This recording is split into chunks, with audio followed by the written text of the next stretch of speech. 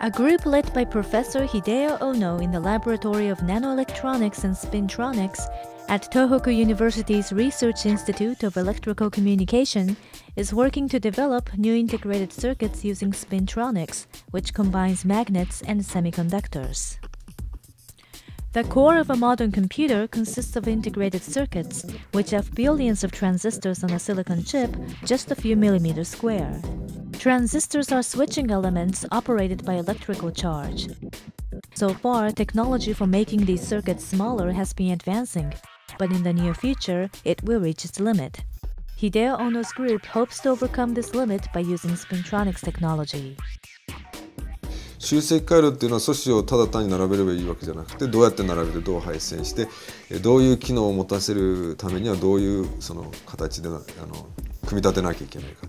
でそれは我々がとてもラッキーだったことに、羽生隆弘教授という、同僚が近くにいて、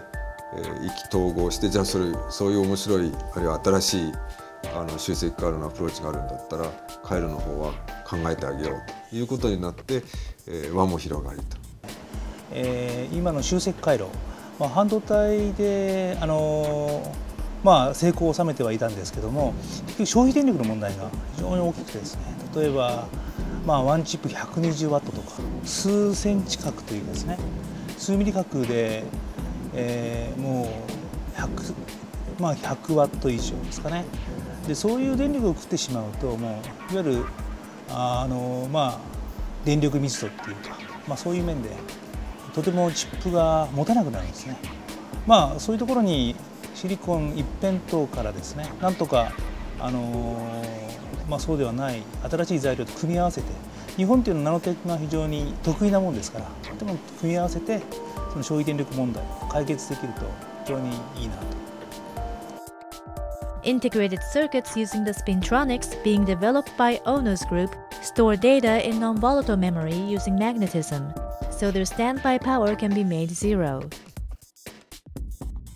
This memory utilizes the tunnel magneto-resistance effect, which is being studied by Shoji Ikeda's group, who also do joint research with Ohno's group. もともとは、ハードディスク等の、読み込み用のヘッドとして使われているような同じような技術なんですけども、それをメモリーやロジックに使うことによって、不揮発性という、磁石ですから、その向きは電源を切っても切らないということで、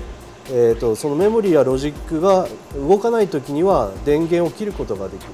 る。我々は大野先生の、文科省委託のプロジェクトをやってますけども、そこではいろんな企業の方と一緒に研究をしていて、でその中で、先ほど言ったメモリに関しては、日立と一緒に、プロジェクト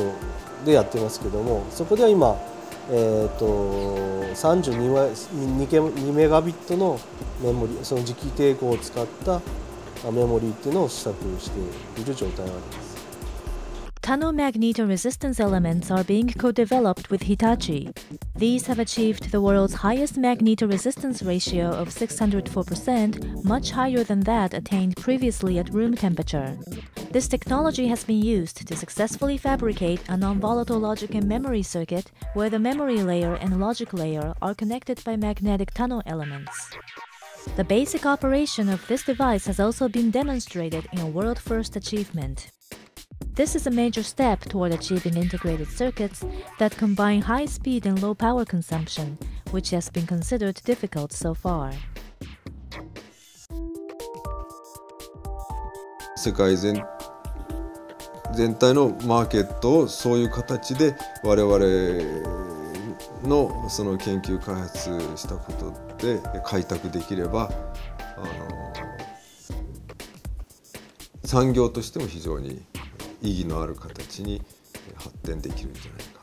と思ってます。それ一番今関わりが直接あるところは、省エネルギーという機器を省エネルギーにする、その頭脳を省エネルギーにするというところが一番